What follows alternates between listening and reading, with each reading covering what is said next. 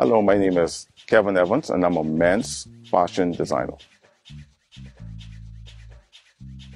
We all know that this is a huge and big celebration, our 50th celebration. So when I went to the sketch pad, I decided to use more of our native colors, which would be like the aquamarine, the gold, and the black.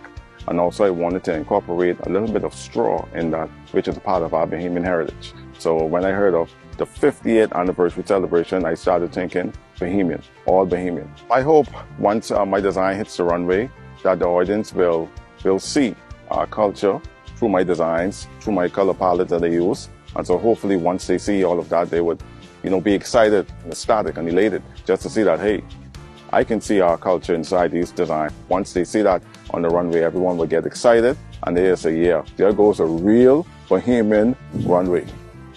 Thank you for watching the Independence Beat.